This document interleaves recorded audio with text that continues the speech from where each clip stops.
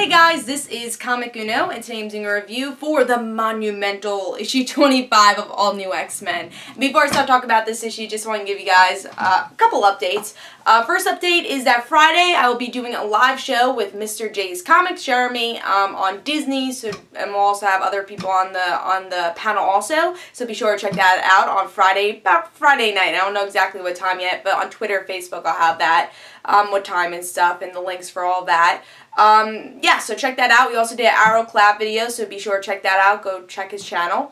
Also, we did a Frozen Media Madness, so we commentated all of Frozen, and if you haven't checked that out, that'll be annotated. And guys, vote for a future TV show or movie the viewers pick, because we're going to have a viewers pick week after we all have our choices all done. We'll have a viewers pick week, so be sure to pick, and we're going to vote out of all the ones that from the Frozen video, and that'll go on to the poll. So be sure to vote for a TV show or movie on the Frozen movie Media Madness. So that'll be annotated. And also, I have Comic Uno episode 42. Yes, it's not episode 44. I know episode 43 was last week. I misnumbered, so I skipped 42 by accident. So 42 is this week, and then next week will be 44. But here are those exclusive comics. We got Powerpuff Girls issue 8, Invincible issue 110, Shotgun Wedding issue 2, Robin Hood Legend issue 2, and Shudder issue 1, Captain Marvel issue 2, Avengers Undercover issue 2, and Superior Foes of Spider-Man issue 11. So if you want to go check out all those reviews, go to Comic Uno episode 42, which will be annotated. But let's talk about All New X-Men issue 25. Really cool cover. This is one of those anniversary issues, so it's double sized. It's extra $1, I think. This is usually a $3.99 book. But it is double sized, so it should be worth your money. We'll have to see if it is. And really cool cover. Like it. I think there's other covers for it too. I think there's variants, but I got the regular cover. And I thought it was a cool cover. It's kind of like an abstract-y, but it really works. This is all the First Class X-Men, which is really what the All New X-Men series is about.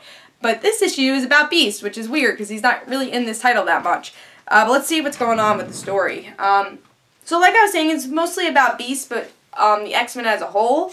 The Watcher shows up saying, hey, the X-Men are in turmoil, and we go over like every character, and we have different artists with each page or two, and how they're in turmoil, and that's mostly the First Class X-Men. And then the Watcher says, hey, but there are people that are happy, like this could happen in the future where everyone's happy and people accept the X-Men, and Illyana has a friend, so we get to see some of the X-Men actually happy also. And then we have these two little mini stories that kind of abrupts the Beast story, and it's a Kitty Pryde story, which is hilarious with Colossus, and Scott and Logan story where they are still fighting over Jean, and then Jean and Wolverine are like an old married couple. So those are the three little cartoon stories, and then we continue into Beast's story with, hey, the X-Men could be happy, but you gotta figure it out, and he still is losing sleep because he really doesn't know how to make the X-Men happy in the end, because that's always been his goal.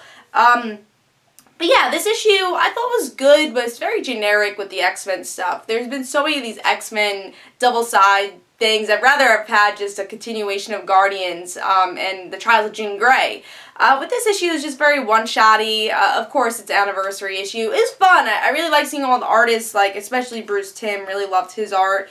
You know, there's a fun Kitty page. It wasn't a bad issue, but it's something we've seen over and over again. I think we know about the X-Men and their turmoil, but it was still a fun issue, worth picking up. But you know, nothing that blew my mind either. So I'm gonna give this 3.5 stars. Not a bad issue, but it's something I've seen before. So yeah, we'll see where it goes. I kind of wish it was a different all-new X-Men issue. I wish we just continued with the other story and had a regular issue, but whatever, you know.